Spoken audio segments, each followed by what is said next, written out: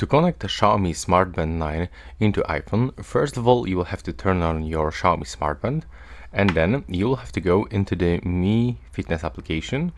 So you have to go into the Google Play Store, click on the search, and download this application, Mi Fitness. Previously it was called the Xiaomi Wear. When you do this, you will have to simply open this application.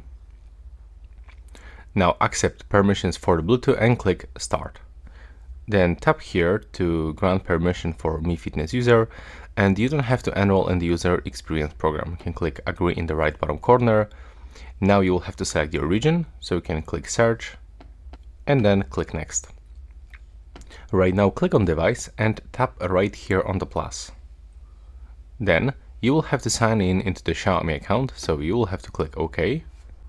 And now if you log in with your Xiaomi account, you will have to accept all of this incoming notifications. You can save or don't save password into this, turn on synchronization, and now let's take a look on the watch. As you can see, currently we don't have any information, so click on connect and select to add Xiaomi Smart Band 9. Now let's see if we actually get the pairing request. Yes, it is, so click on the pair. Now accept this pairing request on your Xiaomi Smart Band 9 and accept the iPhone notifications. Now, as you can see, we already have an update, and as you can see right now it is finished and we are successfully connected. So that's all for this video. Thanks for watching.